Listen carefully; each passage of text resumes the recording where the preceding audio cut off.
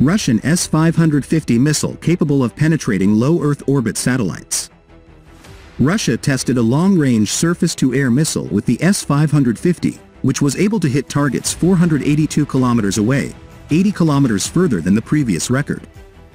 Russia demonstrated the successful launch of a new anti-ballistic missile system in the form of the S-550 long-range surface-to-air missile. Although the nature of the air defense system tested was not stated, there is widespread speculation that it was a test of the S-550 Prometheus long-range surface-to-air missile system. The S-550 is designed to intercept and destroy intercontinental ballistic missiles, as well as hypersonic cruise missiles and aircraft, for air defense against airborne early warning and control and to disrupt aircraft.